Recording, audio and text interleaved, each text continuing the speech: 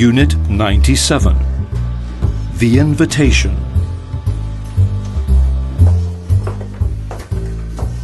Hi, Sam. Hi, Jane. Somebody called you on the phone. Oh, who was it? I don't know. It was someone who knows you very well. He had a very interesting voice. What did he want? He said something about dinner tomorrow night. Dinner? Yes, he said it will be in a restaurant you like very much. It's somewhere near the city centre. He wants to invite you. Didn't you ask his name? He said he was an admirer of yours and that you must not forget it. He'll wait for you at 8. But didn't he say who or where? No, but he said it's formal dress and that he will bring you a present.